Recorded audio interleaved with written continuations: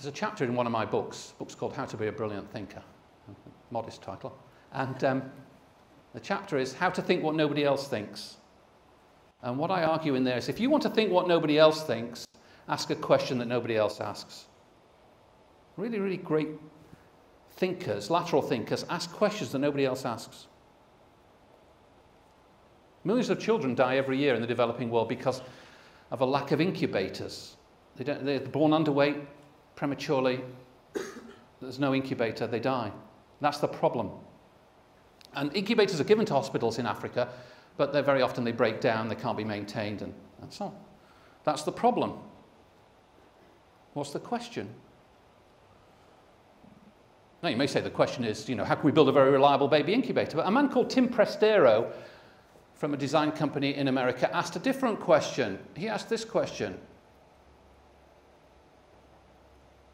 He asked, what equipment is maintained in Africa? What survives under African conditions? When he asked that question, the answer he got was Toyotas, in particular Toyota trucks. They crisscross Africa. Every major town has a Toyota garage with a trained mechanic and spare parts. So what did he do?